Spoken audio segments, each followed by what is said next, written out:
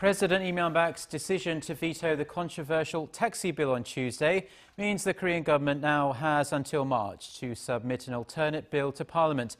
Laah Hyung-kyung tells us what kind of benefits the taxi industry could enjoy under the new proposals.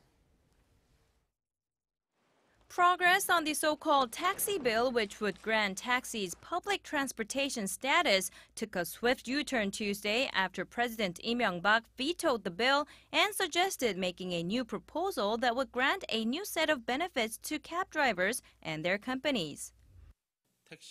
The president said there are many other ways to improve the lives of taxi drivers. He also said it is desirable to choose the right path now to avoid creating burdens for the next administration. The new proposals include stopping taxi companies shifting the burden of transportation expenses to their drivers.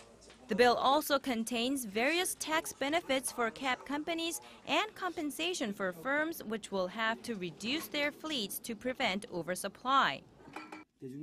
It is difficult for us to treat taxis as a means of public transportation, but we are going to help taxi companies build public garages and establish welfare funds for drivers. The taxi industry is not impressed, though, saying the proposals are nothing new.